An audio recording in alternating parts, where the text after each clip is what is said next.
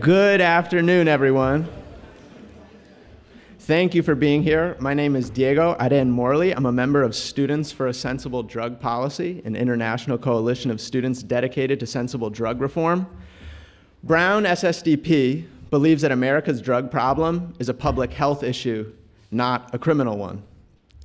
First, I want to recognize the Political Theory Project's Professor John Tomasi's support and his support of our vision for this event today, and also Dina Eggy, the program manager at Political Theory Project. None of this would have been possible without them, so thank you to both of them. I'm very excited and honored to introduce, in my opinion, the most exciting and unusual speaker Brown has hosted since I have been a student here.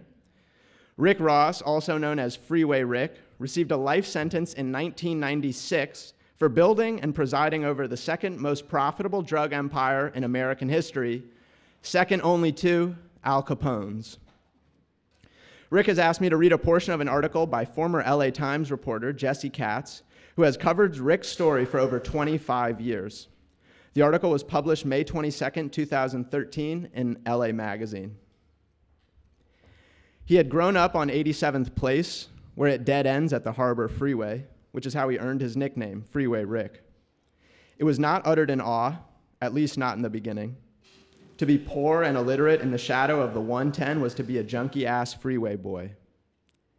Later, when he emerged as the first crack boss of the cataclysmic 1980s, after he went from slanging $25 rocks to wholesaling $1 million loads, that moniker sounded like a Southern California joyride, slick, agile, unfettered, one step ahead of the law.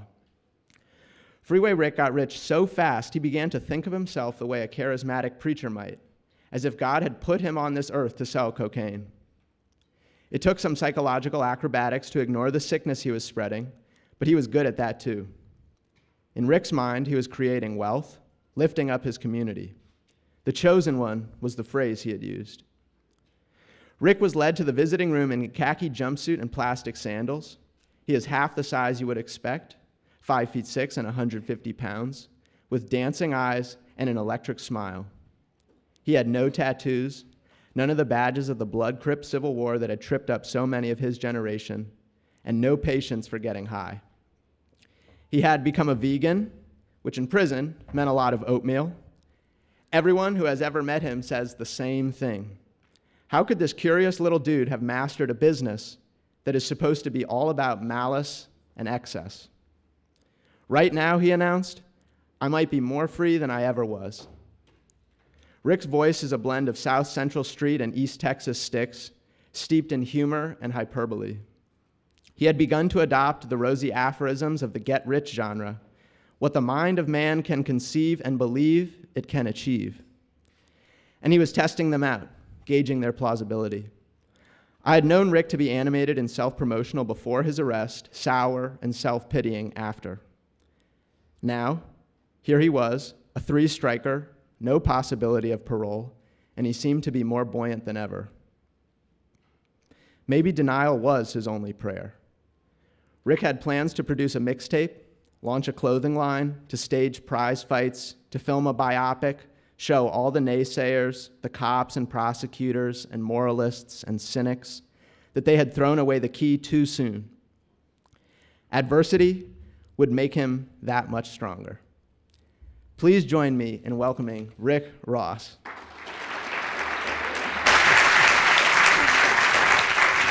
Thank you. Good luck. Thank you.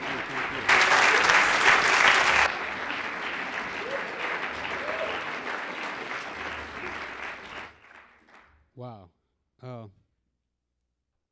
I don't know where to start. You know what I'm saying? It's just like, this is part of what Jesse Katz was talking about, and it's going to be revealed in my documentary that we just finished shooting. Should be airing around June, July. I'm really excited about that too. But when I was in jail, and I still had my life sentence, but what had happened is once I had learned how to read and I started studying the law, I knew I was going to get out. So when Jesse was talking to him, when he was reading that article to you, that was me and Jesse sitting down in the visiting room talking about what I was going to be doing once I got out of prison, and being here at Yale is part of that. I mean, at Brown, Excuse me. Being here at Brown is part of that. When I was there, I saw that since I was such a critical part of creating the drug war, that now I could be a part of ending the drug war. And I knew that going around the schools and educating people, basically what I want to do is give you my insight.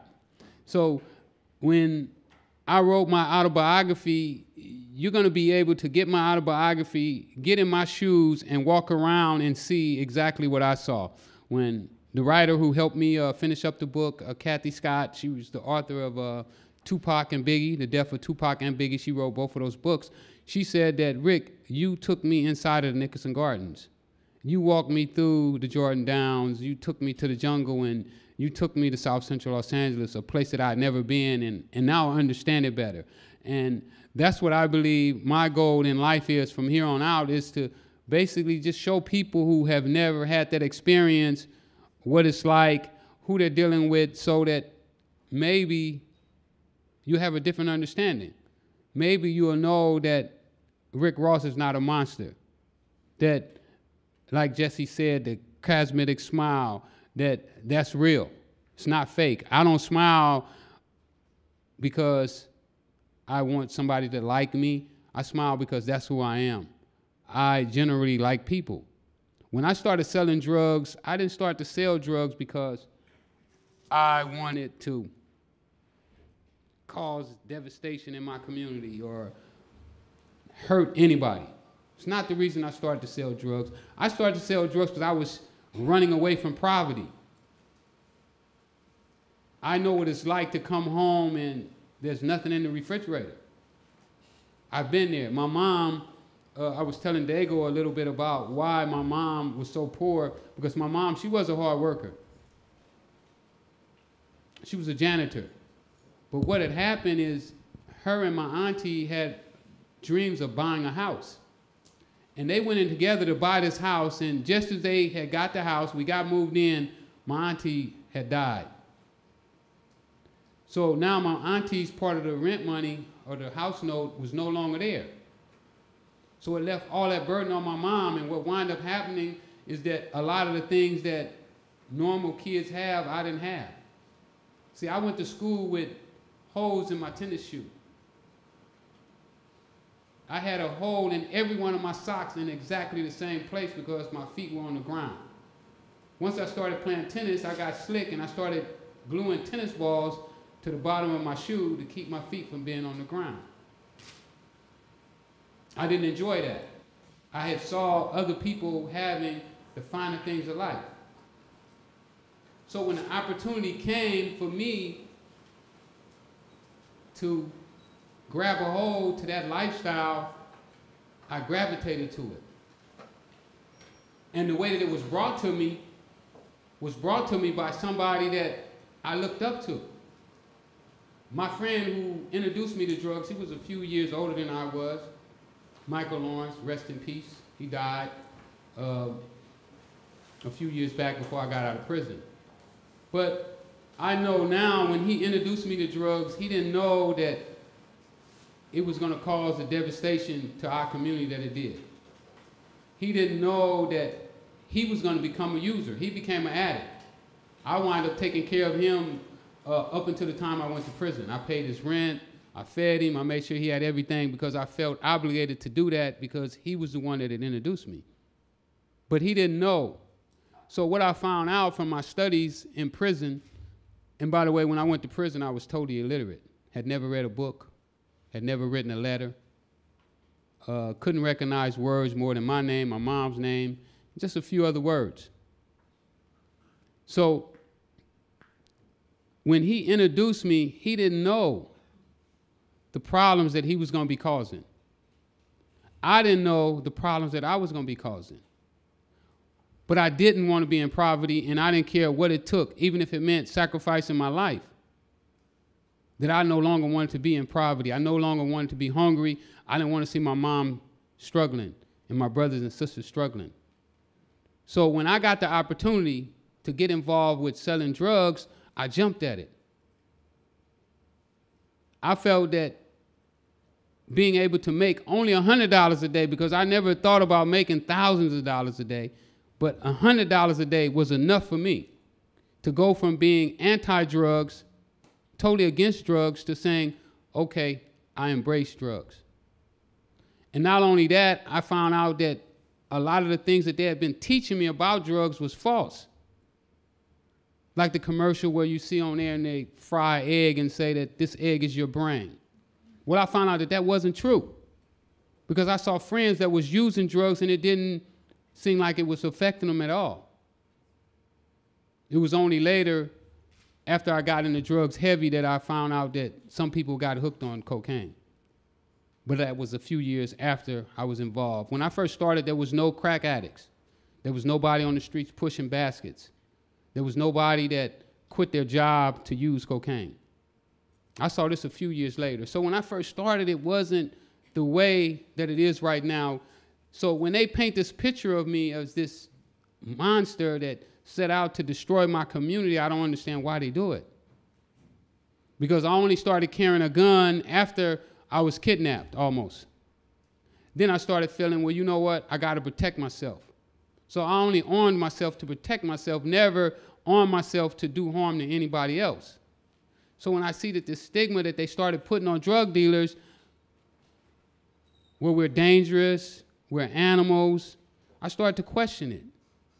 And then when I finally got arrested and I started to study the laws, fortunate enough for me that I didn't get caught with crack. I had switched from crack to powder. Because had I got caught with crack, well, let me reform that. I never got caught physically with any drugs. I was only charged with conspiracy, meaning that you don't have to actually have the drug in your hand. You only have to have witnesses that says that they saw you with a drug. In my case, my witnesses never said that they saw me with crack. They only said they saw me with powder cocaine, which was a blessing for me. Because had I got caught with, or my witnesses would have said that I was using crack, my sentence would have been 100 times worse. So where I got caught with the last time they said was 100 keys, instead of it being 100 keys, it would have been 1,000 keys. Then they wouldn't have had to charge me with the 3-strike law like they did and wind up making a mistake with that. Because I'm only here because the government, when they filed their case, they filed it wrong. They made some errors. Because technically, with all the drugs I sold, I should not be standing here today. But thankful to my prosecutor, who did go to Yale, by the way. He did go to Yale. He was a special prosecutor. And by him not having the crack cocaine to charge me with, he charged me with the powder, but he charged me with 3 strikes. Because I'd only been out of prison 6 months before I got arrested again. Even though I had vowed to never sell drugs again, they had figured out a scheme where they could get me back involved with drugs. When I got out the first time, I had set out to basically change my life and do some of the things that I'm doing right now. But I had a friend that kept calling me when I got home. And he kept telling me, like, Rick, why are you asking people to help you build this youth center? I was trying to build a center in South Central that I felt would have saved me. And at this center, I wanted to build where people could come in from different walks of life and intermingle with the kids from South Central who don't get to see people from different parts of life. So I was working on this center, but I didn't have the money to do it because the government had took just about everything. They let me keep a couple pieces of property that wasn't really valuable. My theater, which was pretty valuable, I paid $1.3 million for it. They allowed me to keep it, but it was really raggedy. The roof was falling in. But I wanted to create this youth center. Well, while I'm working on this youth center, Danilo calls me. And he said, Rick, why are you going around asking people to help you? You don't need help. You can make all the money yourself. And I'm thinking about it. I'm saying, nah, man, I'm trying to go straight. And this is on tape. He's recording our whole conversation. I said, no, I'm trying to go straight, man. I'm trying to do the right thing.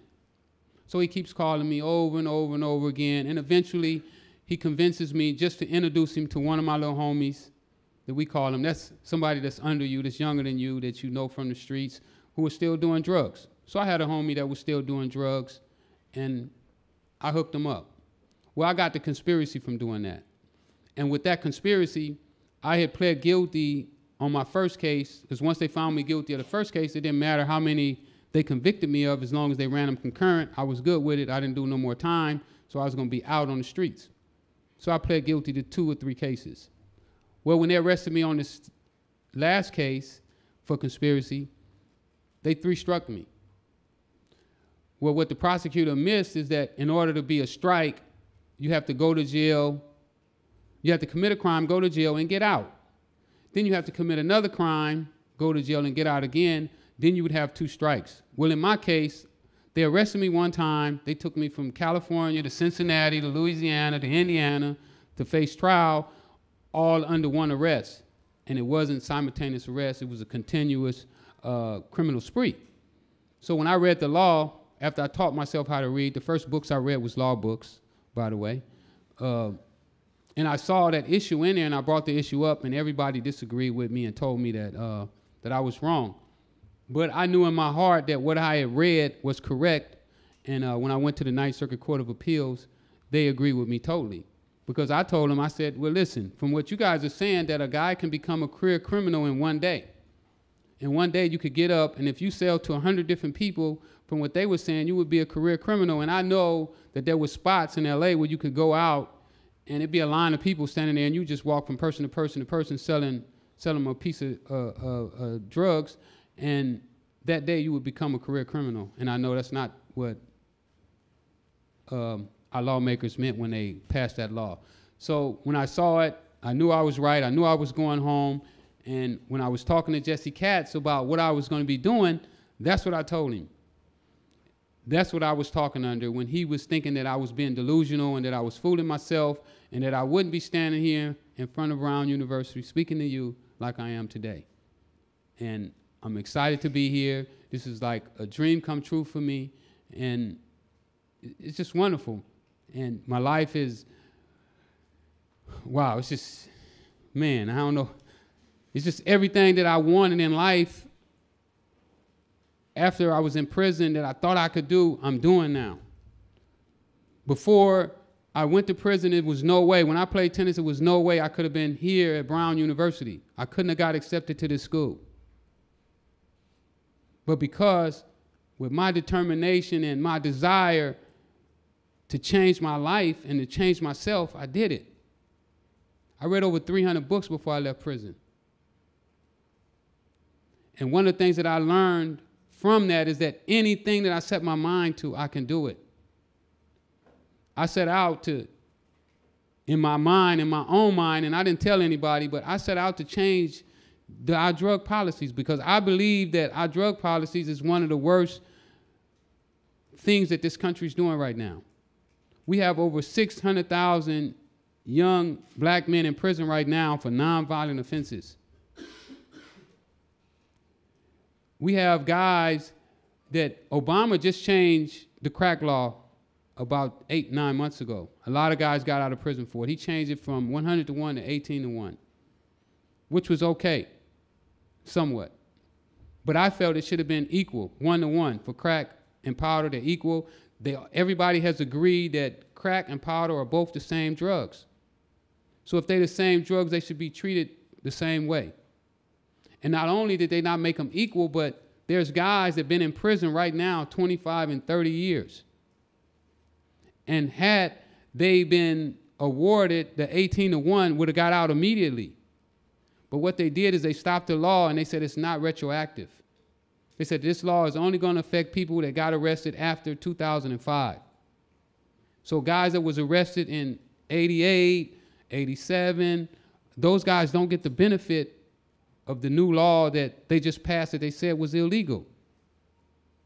Once they said it was illegal, if it was illegal in 2005, it was illegal in 88. And I feel that those laws should be changed just like the new laws change.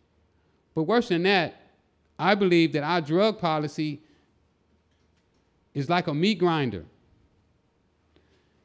And it just keeps grinding and grinding and finding new people to pull in. Why do I say that? Because when they took me off the streets, 10 or 15 guys moved in to start making the money that I was making. Once you take a drug dealer off the street, the price of the drug goes back up because the supply dries up. When there's no supply, then the demand goes up. It's just like any product that you get. When you can't get it, when gas is low, the prices goes up. When gas is plentiful, the price goes down. Well, it's the same way with drugs. When I was selling drugs, drugs in my community was plentiful. After they arrested me, it wasn't so plentiful until somebody else moved into my spot and started to run the drugs business the way that I ran it. Until that happens, there's multiple guys that are sharing in that money. When the price goes up, it also attracts people to get involved that normally wouldn't get involved. What do you mean by that, Rick? Well, what I mean is that if a kilo is worth $70,000 and the person who sells that kilo can make 20, then there's more people that would be willing to make that 20,000. Now, if you drive the price down to where a kilo is only worth 12,000 and the person who's selling that kilo is only going to make 2,000, and then the person knows, well, if I get caught with that kilo, I'm going to get 10 years in prison, then the person is less likely to take the 2,000 rather than the 20,000. More people will be willing to take a penitentiary chance for 20,000 than they will for 2,000, is what I'm trying to say. So I believe that our drug laws creates this artificial price for cocaine and other drugs to increase the desirability for our people to want to get involved. Because if there's no money involved, dealers don't want to be involved. And those are the reasons that I go around and I speak at colleges and high schools and just everywhere I go, you know, just to spread the word and let people know that we have to make a change. We have to make a stand. And our politicians sometimes, they're so caught up in what's been happening instead of what needs to happen. And it's going to take you, because you are going to be our leaders in the future. You're going to be our next presidents, our next senators, our next councilmen, and you're going to have to be sensible enough to say, you know what, why are we going to keep a guy in prison for 45 years? I mean, why are we going to keep a person in prison for $45,000 a year and he's not going to kill anybody? He's not going to rape anybody. He's not out taking from anybody. And just the possibility that he learned his lesson and he's never going to sell drugs again. Because some of these guys, when they go to prison with us, I don't know, we're like what I call entrepreneurs. And we're looking to be productive. One of the worst things about going to prison is for me was not being productive. To be sitting in a cell 24 hours a day looking at walls and thinking. I mean, the thinking part was good, but the not being productive part was really bad. And I found that out about a lot of the guys that I grew up with, that I started selling drugs with. We were all trying to figure out how could we be productive. I don't know if you ever heard of the record label Death Row Records.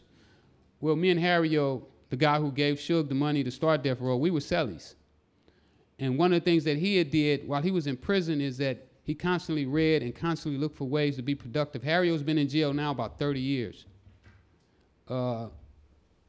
His whole thing wasn't nonviolence. He had some violence in his case.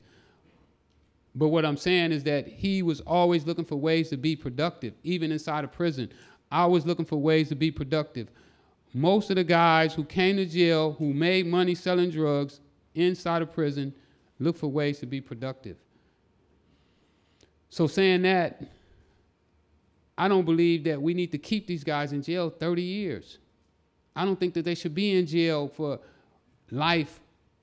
Young Tommy was another guy. I gave him his drugs, the first drugs that he ever received, I gave it to him. He went to jail at 22 years old. And because he had made $4 million, they gave him a life sentence. He had 5 people working for him. They gave him a life sentence. He's been in jail like 25, 30 years almost. And the guy's been to college. He's got his college degree since he's been in jail. He's totally reformed. And I believe that once these guys make certain, at least, if we don't change the drug policy, at least we have to put mechanisms in where once a guy shows a willingness or an ability to change, that it should be some type of mechanism that they can go to a parole board or go somewhere and say, look what I've done with my life. Look how I've changed. Can I go home to my family now? We don't have none of those mechanisms in. So it don't matter how good you do, how well you reform, you still can't go home. And I think that's crazy for us as taxpayers to now pay $45,000 a year. Tommy is only right now maybe 40 years old. He's probably going to live, because this guy works out every day. The guy does 1,000 burpees every single day. I'm talking about he's like Rock Man. Not only is he smart, because this kid is smart too. I'm talking about 22 years old, and he had already made $4 million, and that's just what the government estimated. I mean, so the kid was really smart. He took what I was doing and did it better than I was doing it. He was going to be better than me at what he did, because what he did is he was able to watch me. See, I didn't have a teacher when I came up. I was learning by trial and error. But this guy had somebody that he could mold himself after, and he was doing it really well. But saying that is that now we're going to have to take care of him for 40 more years, and we don't need to. Because this guy is a diehard Nation of Islam Muslim. He follows Louis Farrakhan. He's the preacher at the prison. When the young guys come in, he grabs them, brings them into the nation, and tries to stop them from selling drugs, stop them from gang banging, and all this type of stuff, because he knows now that this is what ruined his life. So what better way to have people like this coming back to the community, teaching our young people, hey, look, this is going to run your life, than to throw away the key and say, you know what, we're going to pay $5 or $10 million for the next 40 years to keep you in prison. I think it's crazy. And those are the reasons that I'm going around right now talking. I also teach at a high school in LA. It's our continuation school. It's really unique. These kids are amazing. And a lot of them don't think much of themselves. You know, most of them, mothers or fathers, probably been in prison. So they grew up on the streets by themselves. Most of them been in a juvenile detention center or juvenile hall. And one of the main things that I try to get to them now is that they are important, that they do count. Because when you don't think that you count, then you're wide open for anything. Whatever happens, happens because you don't even count no more. It doesn't matter. And it's important for all of us to let other people know that they do count, because we're all a part of one system, and what affects them affects you. And it may not affect you directly. It may be years down the line when it comes back, but it affects all of us. And I believe that it's all of our job to figure out ways to make society better. And that's what I'm setting out to do with my life. I set out to make society better. And hopefully today I shedded some light on you about my story, what I've been going through, what I'm going through. And right now, there's no ceiling for me. I mean, I think that I can do anything that any other man has ever done. I didn't always think that way. I didn't always think that I was just as good as everybody else. But now I know I'm just as good as everybody else, and I think that everybody else is great too. And I treat them like that. And that enables me to do the things that I'm doing. Wow, I'm going to tell you a few of the things that I'm doing right now, and then I'll take some question and answers. One of the things I'm really, really excited about is my autobiography comes out next month, the 13th. I hope that everybody gets it, checks it out. It's going to be a bestseller. You know why? Because I made up my mind when I was in prison. I read a lady, and she wrote her book, and she said she was a nobody. But she sold 1 million copies, because she said she knocked on every door and asked them, will you buy my book? I'll autograph it. So I'm going to take a note out of her book. And I've been doing it right now with my T-shirts. I started a T-shirt company. I sold last year close to 12,000 T-shirts out of my trunk with her philosophy that I'm going to walk up to everybody that I meet and offer them a T-shirt. And I do it. So be looking for my autobiography. I slipped up. I was trying to bring my documentary down here so you guys could see a clip of my documentary, but I messed up. I didn't get to do that. So we're going to bring the whole doc back. When the doc get ready to come out, I'm going to come here and screen it. Mark Levin did it. I don't know if you know who Mark is, but Mark is one of the greatest documentarists in the world right now. He's taught some great people. If he don't win the prize every year, it's one of his students who wins it. So Mark did Slam. He did Banging in Little Rock. He does Brick City. He does the one Chicagoland. He just did Chicagoland. It's coming on CNN right now, the series. He's a phenomenal director, and I really love working with him. I've learned a lot from working with him, even though we bumped heads a few times. But overall, our relationship is good, and that's coming along. Also, I've been working on a movie, too. I wrote my movie script with Nick Cassavetti. Nick did Blow, Alpha Dog, The Notebook. Nick is one of the top directors and writers in Hollywood, so me and him been putting my movie together, even though he wrote my script too high. He wrote my script, came back at the budget is like $36 million, so everybody like, we ain't doing no $36 million movie on you. But other than that, it's been, it's been an experience to work with him, and once you give yourself a chance, there's just so many other things that you can do. I got a couple acting roles that I picked up. I even did a rap song a couple weeks ago with this guy named Big Sty out of Virginia. He wrote everything for me and told me I could do it. We went in the studio and we did it. It came out pretty good. So I'm just trying different things now. One of the things that I know that I had did to myself is that I didn't give myself a chance at other avenues. And one of the things that I was boxed in my community, I didn't see much. So we got to give ourselves a chance to grow and expand. And, in one of my favorite books, Think and Grow Rich, he says that you have to take chances. The only chance you don't take is a chance that's going to take your life or a chance that's going to take your freedom. And those are the two things that I missed when I was doing my other business, because I did put both of those on the line. I put my life and my freedom on the line when I sold drugs, and I understand that now. But now I'm willing to take chances. I don't mind take chances. That's just part of life. So those are some of the things that I'm doing right now. I have a couple websites. For my T-shirt, I have one, Freeway Social Media, so anybody want to get one of my T-shirts. The real Rick Ross is not a rapper. You can pick those up off my website. And I'm open for question and answers.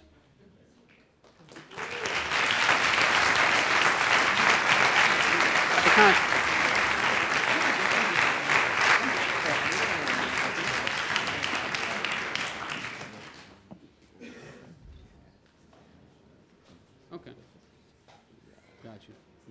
Got you. All right, remind me of that. You got to remind me of stuff. I forget. I ain't no brainiac like y'all. I'm kind of slow. My book say I got a slow mind. He wanted me to talk to you a little bit more about my tennis. I played on my high school tennis team. Was one of the best tennis teams in the country. We were the best black tennis team, hands down, in the whole country. Arthur Ashe came out when I was in the 10th grade and gave awards to my best friends. I had a friend who went and played for UC Santa Barbara, and me and Dago was talking about it today, I think, when we were doing an interview, and I told him one of the reasons that I didn't gangbang, because I did want to be a gangbanger when I was about 12 years old. When I was about 12 years old, I saw, I don't know if you ever heard of Big Tookie, but he was executed.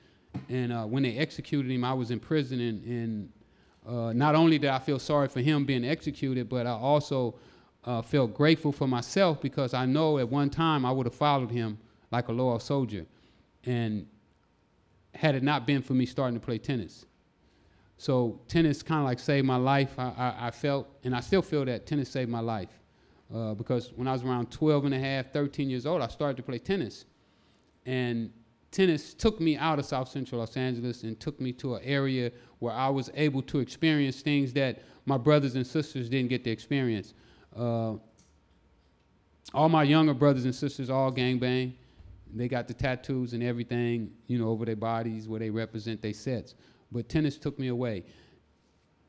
I was a good enough athlete to go to a college.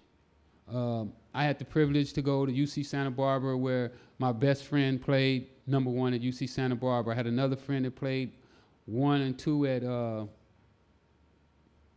Bakersfield University. I had another friend that played for San Diego State. Another one played for UC Irvine. So I was exposed to a different lifestyle than a lot of my friends that grew up with me in South Central.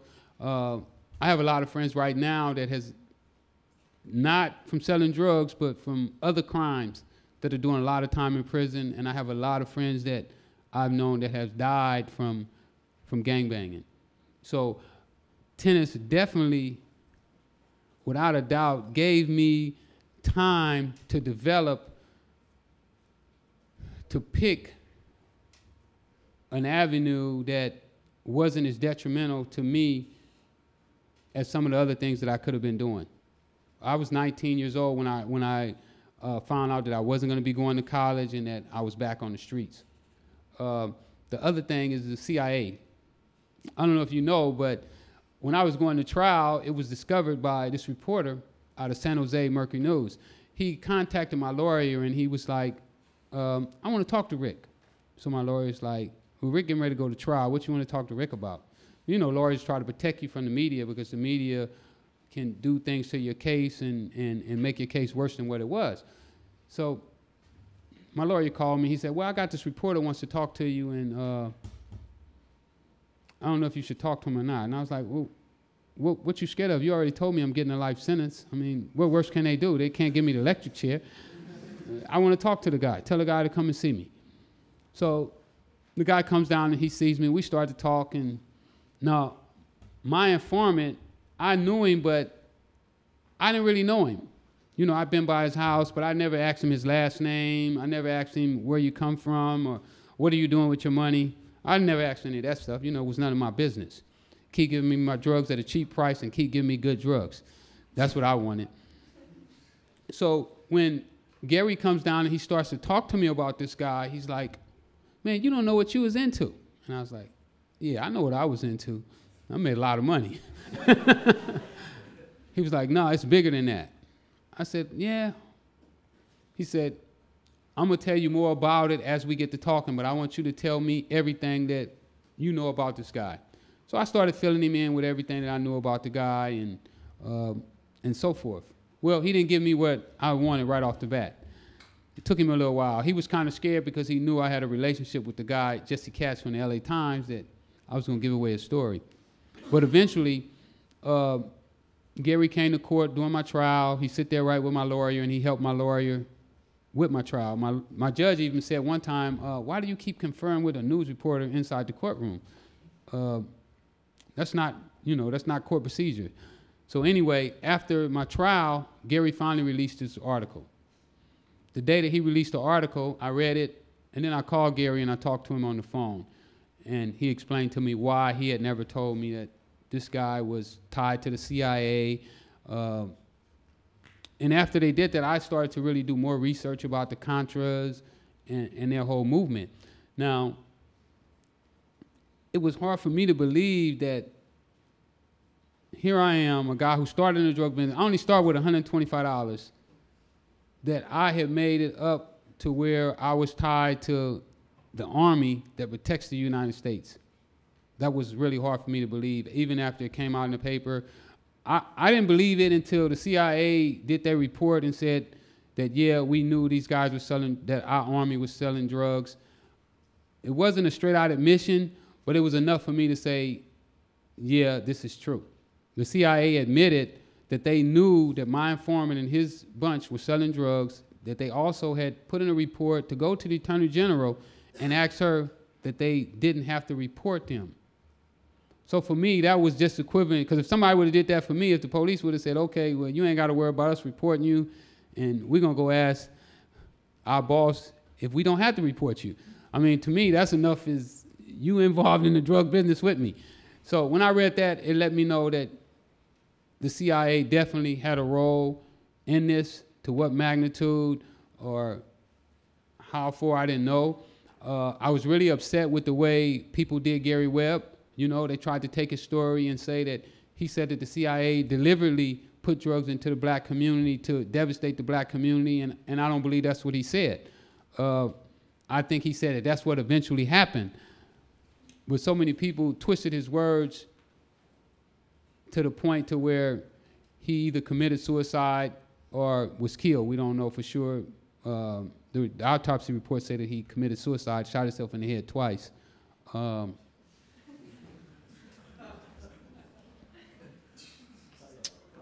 it was amazing that after the CIA admitted that they was at least knowledgeable of what was happening, that the public still doesn't know that this took place. And I think it's very important for us as citizens to know that if our government is playing both ends of the stick, where they're allowing drugs to be brought into the country and then they turn around and incarcerating the people who gets involved with drugs, that something is wrong with that. So that's another reason why I'm doing what I do, and I will continue to do this. Is that it?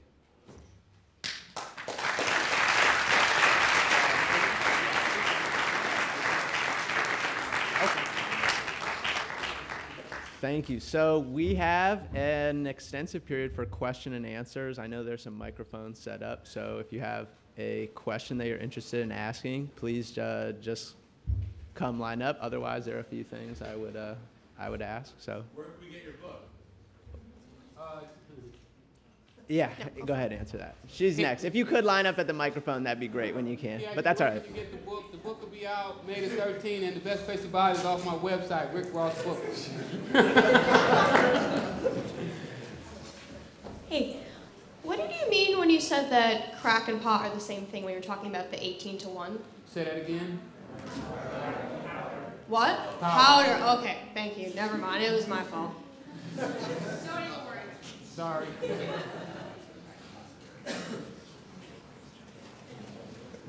Hi. So you were saying that when you take a drug kingpin out of the community, right, the supply goes down and then the price goes up and that gets more people involved? Correct. I was wondering, what's the alternative to that? Because can you just leave a drug kingpin on the street? Like I feel like the law forces have to take those people off the streets. So what's the alternative? Well, I don't know the alternative yet, but we do know that the current drug policies are not working. We know that our prisons are bulging, that they're letting dangerous criminals out of jail, people who rob, rape, and kidnap out of jail early so that they can make room for drug offenders. We know that cops have taken on the mentality that you get raises faster and you get promoted faster by arresting drug dealers and confiscating money than you do by solving a murder. So what they'll do is they'll say, you know what, I'm not going to solve murders. I'm going to go and catch drug dealers. But I think that's something that we need to start discussing as a society. So, what's up? So they gave us these pamphlets. It says drug kingpin turned reformer. And so you went to prison for a while, 20 years, and now you're out, you're doing this.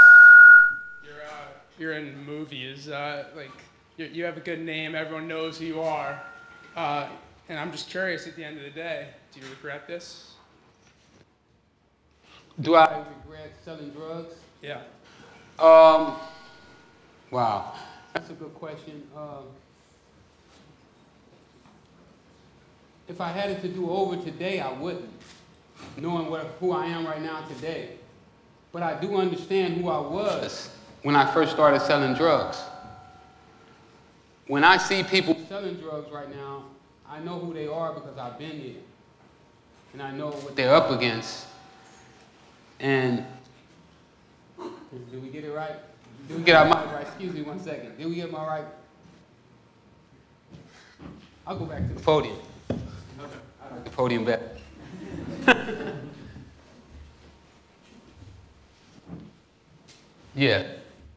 Yeah, so you said, do I regret selling drugs. Just considering where you are today, you know.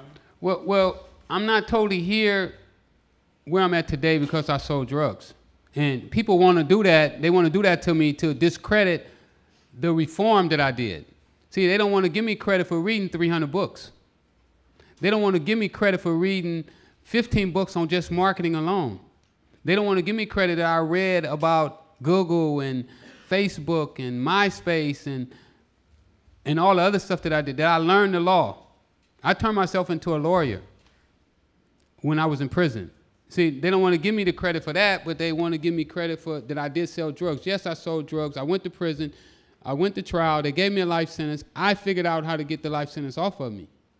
So all that's part of who I am today, and drugs is just a part of it. See, I haven't sold drugs in 30 years.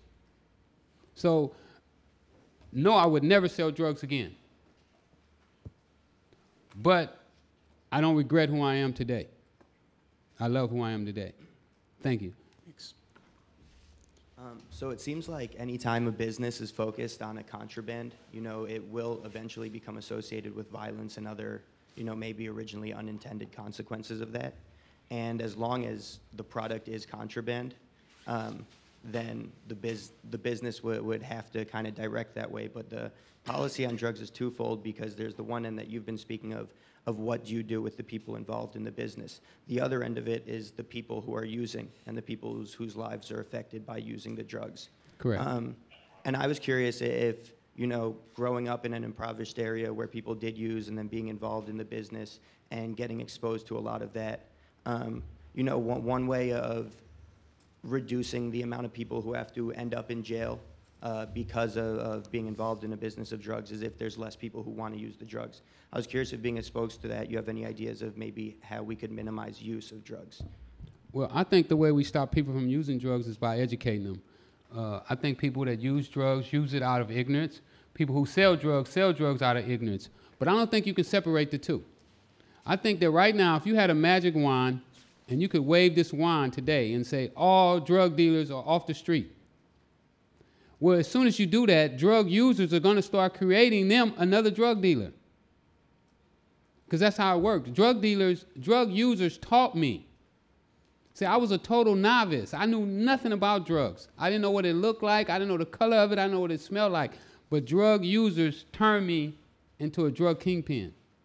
They told me, Rick, don't use. I'm talking about drug users. People who were sitting there hitting the pipe right in front of me. They hitting the pipe, suck it, get the smoke out, blow it out, and say, Rick, don't you never do this, and go right back. You know why they did that? Because they wanted me to stay where I got the price, where they knew they was going to get good drugs at the right price, where they knew that if they went on the street, they wasn't going to get robbed. And they knew that I was going to do that, and they knew if I started using, that could change. So I believe that drug users would create new dealers, and if you take off all the users, dealers would create users. So I believe that it should be dealt with simultaneously as a team, and stop individualizing people and demonizing people, because they're all people and they all making mistakes, and we all need to correct it together. Thank you. Thank you. Yeah, first I want to say welcome home. There's life after death. We just have to learn to die to some things in order to be able to live to others. And I learned that through my own experience. I grew up the street from here. My son actually went to Brown. He graduated last year. He went on a full academic scholarship. I believe he scored in the top 15% in this country. But me, I was just released from prison, I say like 4.5 years ago, because I was caught up in the game in the early 80s. Yeah, the early 80s. I dropped out of middle school. Wasn't that I was stupid, I just didn't believe in school. And crack was introduced to the neighborhood, well, cocaine, and that's what we gravitated to. And I think the customers, because most of the customers that we had were actually down here, because I used to hang down Brown. I used to hang down Brown in the keg parties, and most of the customers were Johnson & Wales and Brown students. And that's nothing against Brown. I'm just telling you how it was in the 80s. Because I used to hang in keg parties with Grateful Dead heads, and we used to just, that's what we did. We partied. We partied down here. But the crazy thing about it is, at least to my question, is that most of the people that I grew up with, because I'm from Mount Hope, it's right next to Hope High, we all got incarcerated, and none of the people that was down here, none of them really got incarcerated. So do you think that drugs was not intended? Because it's crazy, because you're saying 45,000. Actually, it's, in the state of Rhode Island, it's $50,000 a year to incarcerate one individual. And I know because I deal with A.T. Wall a lot, which is the director of the prisons now, because I've been so rehabilitated. I came out, got my degree, the whole nine. But why does it cost $50,000 a year to incarcerate somebody, yet you probably don't even spend $50,000 a year to go to school here? But yet we can find $50,000 a year, and the jail is filled with overwhelmingly a majority of minorities. So why is that? Do you think there's a connection between the decimation of the community and the policies that are set forth, or do you think this is just an accident? Well, we definitely know that the laws are not blind to color. When I went to trial, there was 3 blacks in the courtroom, and all of them were sitting beside me. Mm-hmm. So other people are making money off of the drug business, and not just drug dealers. I'm talking about police officers. DEA agents boost up the numbers of drugs. Say like in my case, my co-defendant, who I got arrested with on my last case, he was all right drug dealer, but he wasn't a 100-kilo guy. And the judge was so adamant at knowing that he wasn't a 100-kilo guy that she gave him a sentence reduction because she saw that the police had boosted up the drug quantity. And this was not my drug deal. This was his drug deal. And they tried to use me saying, oh, well, Rick has done 100-kilo drug deals, so therefore everybody involved was 100-kilo drug deals. But we found out later on that DEA get boosted by how much drugs they find. So if they go in and they arrest 10 people and they say each one of them had 100 kilos, that increases their budget.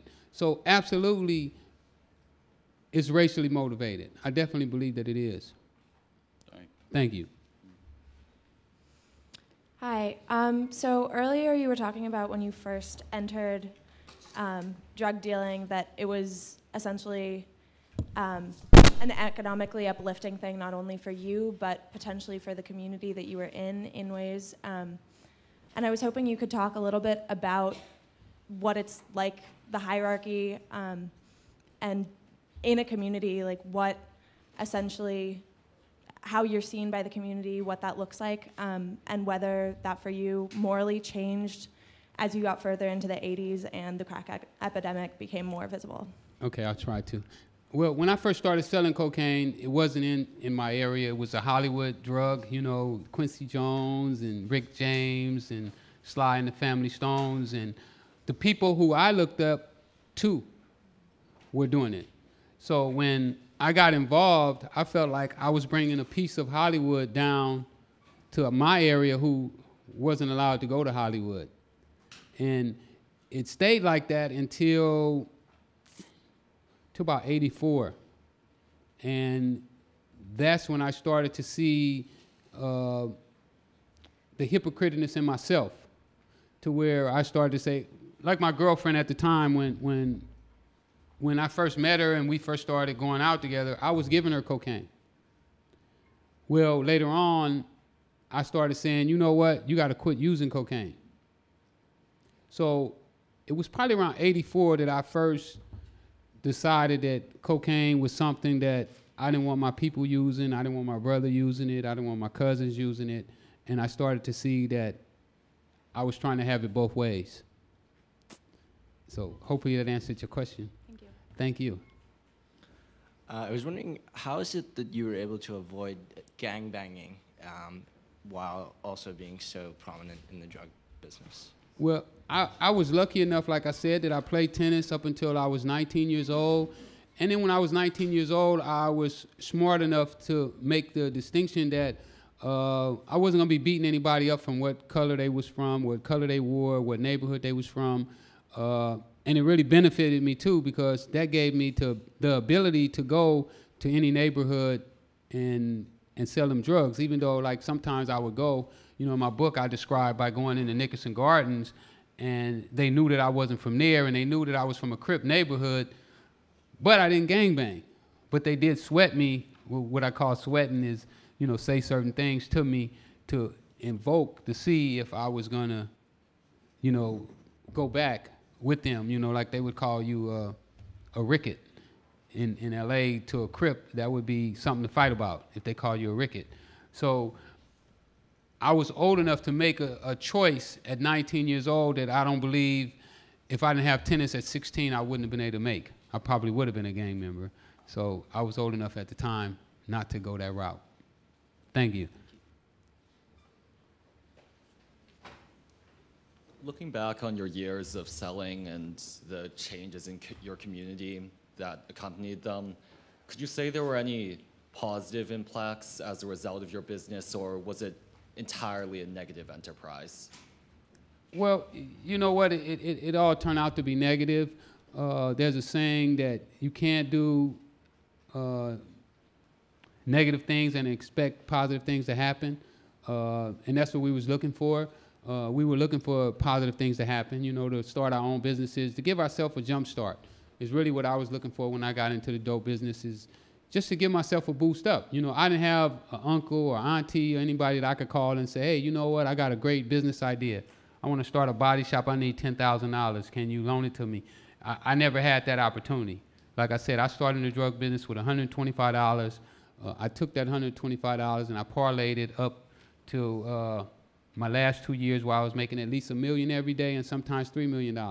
But I did that strictly on parlaying it. But at the end of the day, there's no winners in the drug business. It's a dead-end street for everybody. Thank you.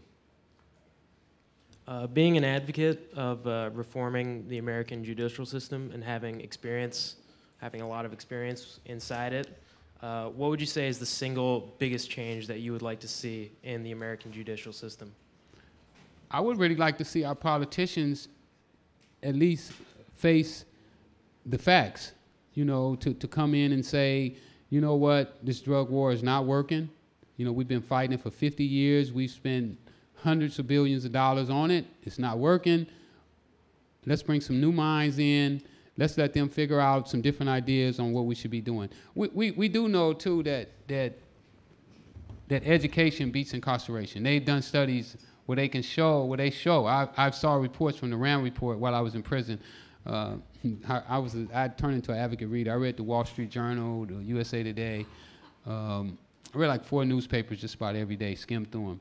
And there was reports that came back that say that they know that education was better than incarceration. So I would like for our politicians to you know, just start telling the people that we know that this doesn't work and that we want to get some of the fresh minds in here to figure this thing out. And I think that you guys are the ones that's going to have to do it. How's it going? You know, I did some research on you before coming here and saw, you know, that you made millions and millions of dollars throughout your time selling drugs. And I was just wondering, was there ever a time where you thought, you know, I need to get out of here, disappear, take the money and run, flee the country or whatever? Or did you feel that, like, your life was so consumed by drugs, drug dealing, that you wanted to or you had to keep selling drugs? Well, even though I had money, I still was confined in my thinking. You know, we were talking about it this morning with Dago as we sit at the table, I believe, in one of the interviews, and I was telling him that I didn't have anybody around me to come up and say, hey, Rick, why don't you open up a McDonald's, and that's a great place to put your money. Because I was always looking for places that I could put my money that would take me outside of the drug business, and I never found that. Thank you. And I didn't know nowhere to go either. You know, where was I going to go? All I knew was South Central. You talked about this a little bit already, just kind of how we kind of need new minds and politicians to assess these issues. You talked a lot about kind of the loopholes in the legal system and how they kind of contributed to your incarceration, getting out of jail. In terms of specific public policy reforms, do you think like there are any kind of particular routes that we should be taking? Well, for groups, I like the, I can't think of the name of it right now, the group that George Soros started. I think that they're great. There's Families Against Minimum Mandatory Sentences.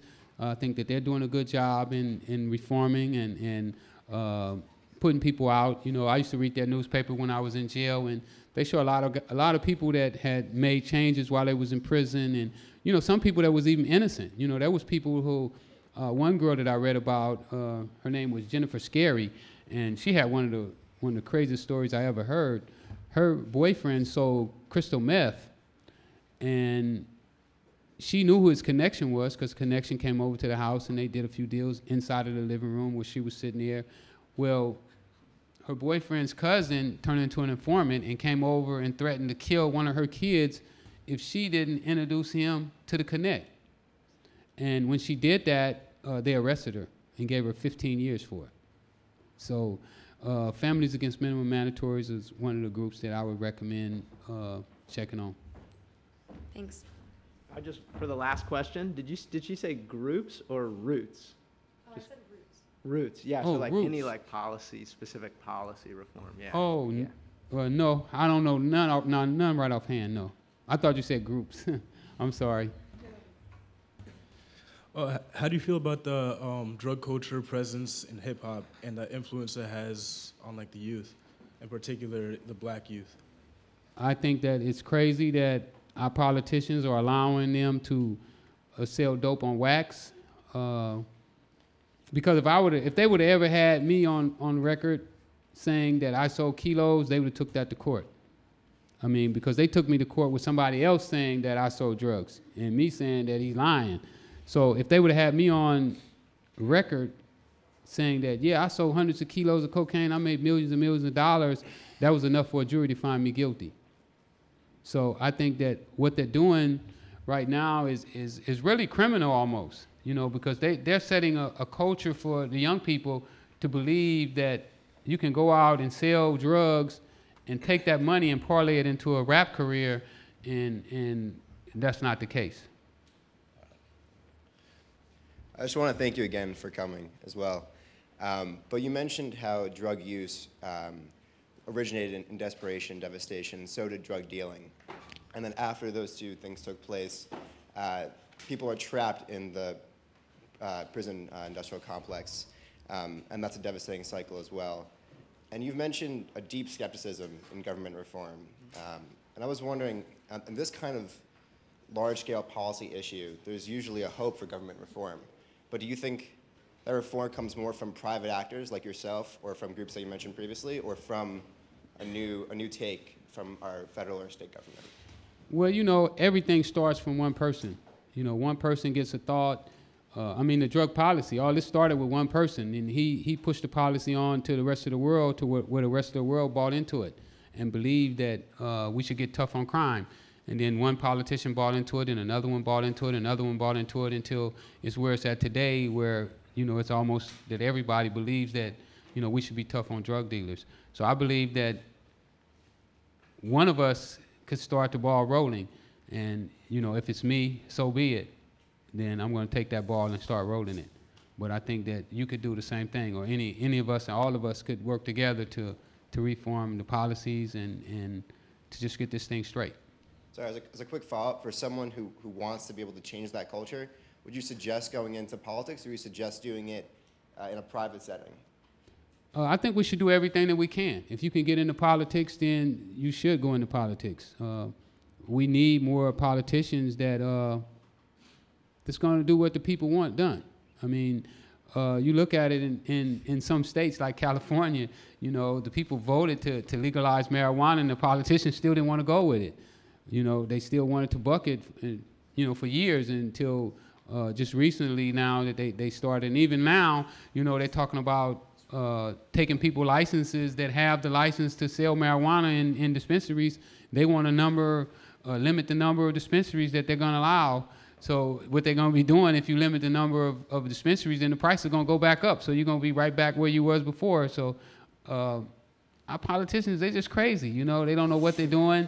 They're trying to look for ways where it look like they're earning their money. A guy comes out and he do some work in the yard and he didn't do nothing, and he just, tells you, oh, well, you need this done and you needed that done, and just create stuff that you need done and you really don't need it done. So I believe that that's what our politicians are doing right now, justifying their salary, and we need to get people in there that's really going to work for us. Thank you. Thank you. First of all, I just want to say thank you for coming and taking time to provide us with this great lecture. No, thank you for coming. I'm honored to be here. Question is, moving forward with your foundation and everything, what's the biggest goal you hope to achieve with my literacy foundation? Reform? Yes, yeah. Wow. Well, one of the things that I'm an advocate about is not being able to read. And then even after people read, a lot of people don't understand what they read. So I'm really hard on that. I'm really pushing that hard, and that's why I named my foundation Freeway Literacy Foundation, is because I'm finding out, because I go to juvenile detention centers too. I'm not allowed to go in the prison system yet, and I can't wait until I get off parole and I can start going into the prison systems and talking to the prisoners and let them know that they should be thinking a certain way and functioning a certain way. And they want me to come in there too. But I'm really pushing literacy because I believe that with literacy, and I ain't just talking about literacy for just reading, because we need to be literate on critical thinking. You know, we need to be able to look at a situation and say, oh, this situation ain't working for me. And it's not working for my community, and it ain't working for my country. And this is an issue that we want to change. And that's part of being literacy too. But my main focus right now with my nonprofit foundation is with literacy. You know, we go out and feed homeless people downtown LA. Just being active, you know, just staying out, letting the people know that I do care about them. Okay, thank you. Thank you. How you doing, Mr. Ross? I'm good. How you doing? All right. Thank you for coming out too. Yeah, no doubt. Since you were in prison, you know that the incarceration rate, the disparity between drug dealers and just your average criminal is probably like 70% to 30%. Most Correct. people that are incarcerated are behind bars because of drug dealing. Absolutely. Nonviolent too. Nonviolent, fair to say. And I just think a lot of people don't know this as well, that, you know, you made reference to the average person to incarcerate a inmate is $45,000 a year. But I don't think a lot of people know that the Corrections Corporation of America is traded actually on the stock market. So there's pretty Unicor. much, there's money in incarceration. Absolutely.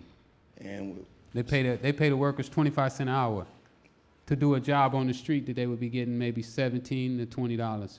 So is it fair to say that it's more profitable for the government to incarcerate more individuals for less, you know, a nonviolent offense? Do you think there's more money? There's more to the story about drugs? Like, absolutely. I mean, we got to really dig. You know, did you also know that the only person can invest in Unicor, you have to be a government worker?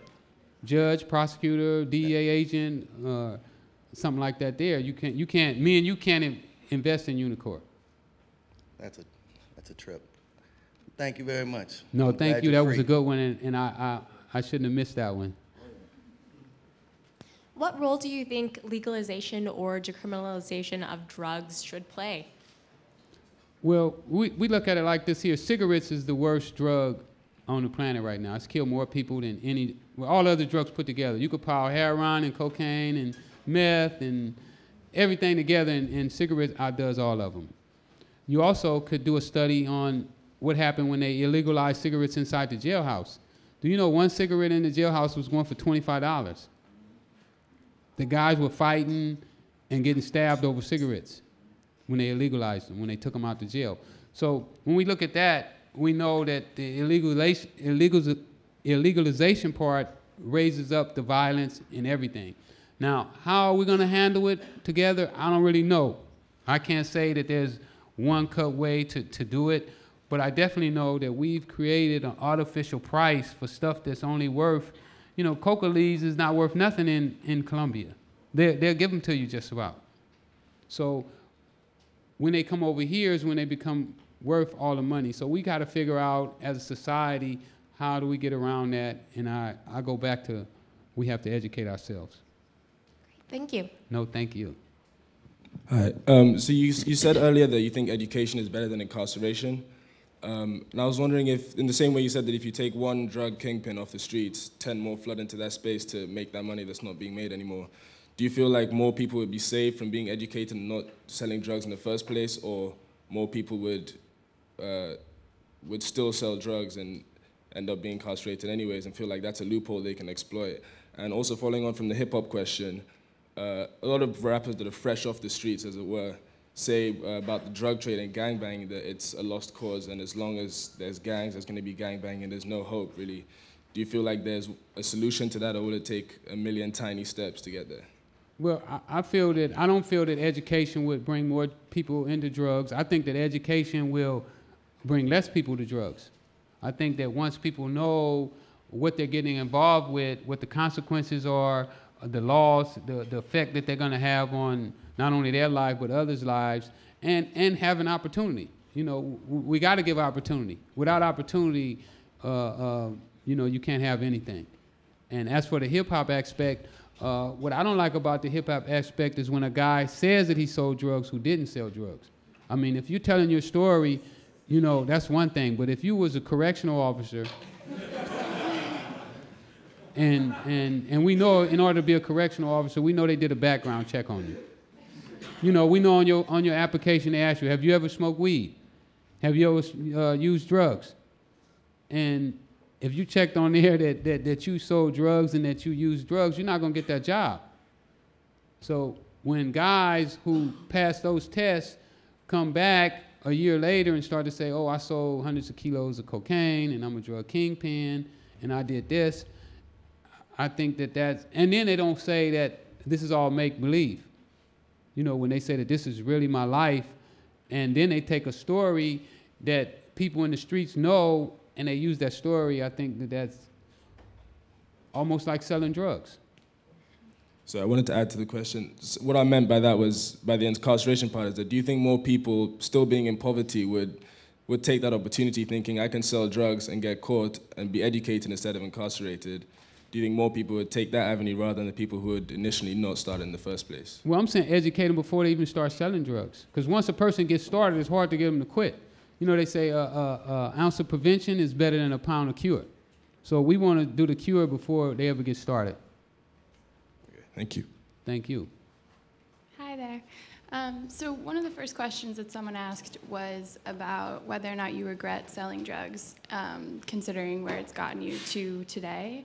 And I can't help but think that question was sort of saying that you would be using your story and your past, which involved selling drugs, to sort of serve your current place in more of an entertainment industry setting.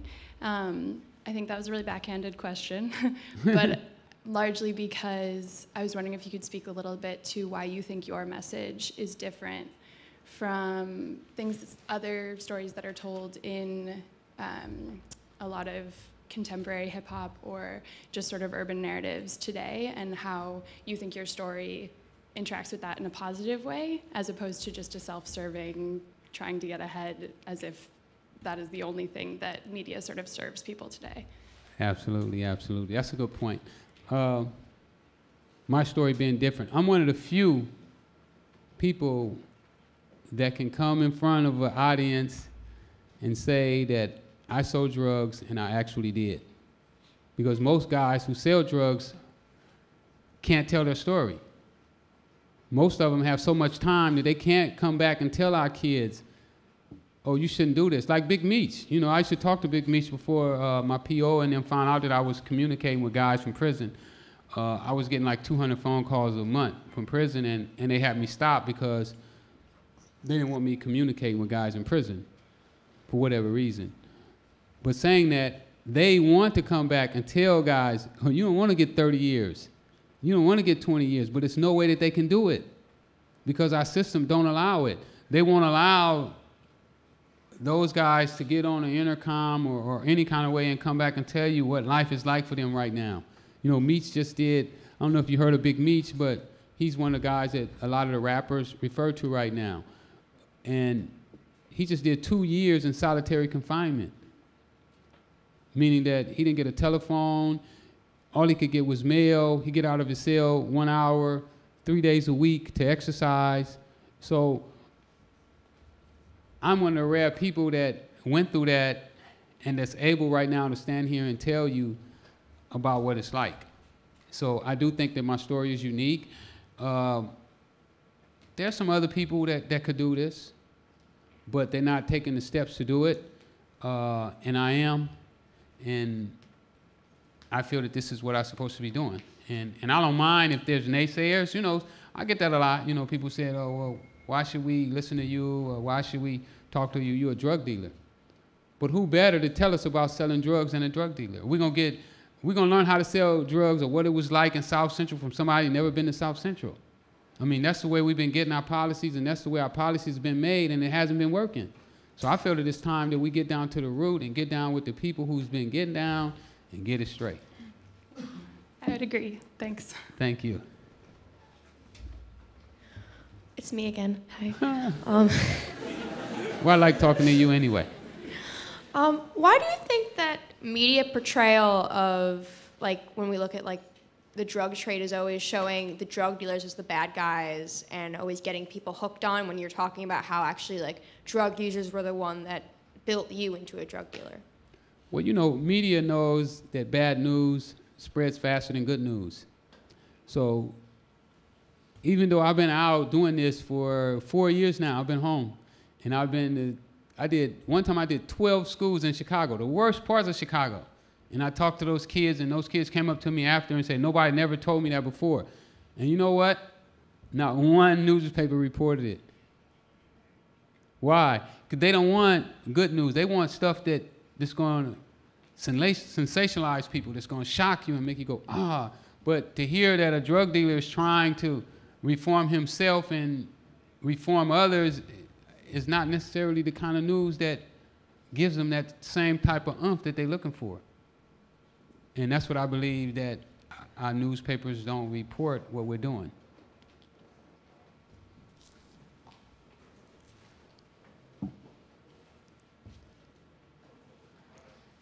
One more, last one. Hi. Thanks for coming, by the way.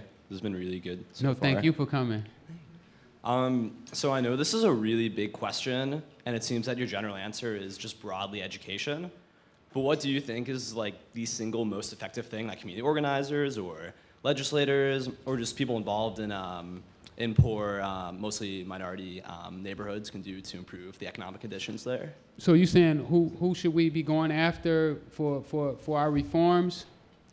Like, for what community organizers or legislators, just anybody who can get involved in improving the economic condition of low-income neighborhoods, what's the most effective thing that they can do, like, very specifically? Well, one of the things that we need to invest money into urban neighborhoods. You know, nobody is investing money in there. There's no jobs. I mean, when you go to Watts in any city in the country, they have areas where there's no opportunity. It doesn't look like anything is going on in these communities, and we're spending millions and millions of dollars in other places uplifting them and rebuilding them, and we're not rebuilding our communities. We're sending all our jobs overseas. You know, everything we use now comes from China. So for the average person, blue-collar person, they don't have anywhere to make an income for themselves. So without an income for yourself, then you feel left out of mainstream. Thank you. All right. Let him go. Let's let him go, and then that'll be it. So we all here, we know that the elephant in the room is the fact, you know, the fake Rick Ross, the rapper and all that stuff, the big controversy or whatever. But I mean, after hearing your story and after hearing what you went through, you know, obviously being in prison and stuff, no one wants to go through any of that. So why does the rapper Rick Ross, why does he want to be you? What do you think? Well, I had what we call an underground swell about how people felt about me, how the ghettos felt about me, how the gang members felt about me, and he capitalized on that. He knew that what I did with drugs is I shared. I didn't take, like my lawyer, he made a good point one day, and he said, well, Rick, what you did with the drugs is you didn't do like most people would have did. My first kilo I bought, I paid like $70,000 for it. When I stopped selling drugs, I was getting kilos for $9.5. And what I did, instead of me getting keys for $9.5, selling them for $75, is I shared the wealth. I was selling keys for like $15. So I shared with a lot of people, and that gave me like an underground reputation that, and it later got to the media too. You know, they did a couple news stories on me. In 88, I think they did a story called LA Gang Godfathers on CBS that they did, and they said that I was one of the most elusive, they called me a gang godfather at that time. That's what they were calling me. before I was able to get the gang thing off of me. But I had an underground swell where people adored me, liked me, cared about me, and he capitalized on that reputation. It's good to hear from the real Rick Ross. Thank you.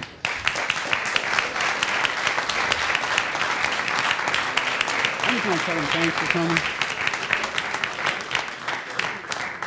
I just want to say thank you all for helping me accomplish another one of my goals in life. You know what I'm saying? You just did that today, and I'm overwhelmed. I'll never forget this moment of standing in here, and look for me to do some great things.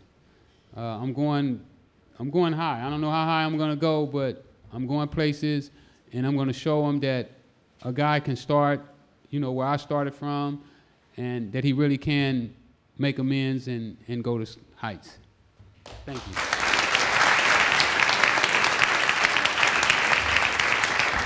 Thank you. I just want to say thank you to everyone for coming. And yeah, you saw the website, the t-shirts, any of that. And if you have more questions after, feel free to come up informally. Thank you. Anytime we can take pictures, so anybody want to take pictures?